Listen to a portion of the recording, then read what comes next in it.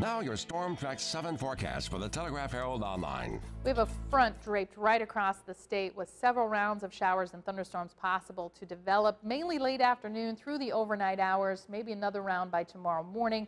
Notice it's a very large area, could be some heavy rains because it's very humid outside. The front really doesn't move very much, although it will move a little farther north and south. Each round could produce maybe the change in where it's going to occur. Even by Saturday morning, another round tracking into the state, and that could bring some locally heavy rains even as it's dying out. So humid today, some scattered showers and storms, most likely late.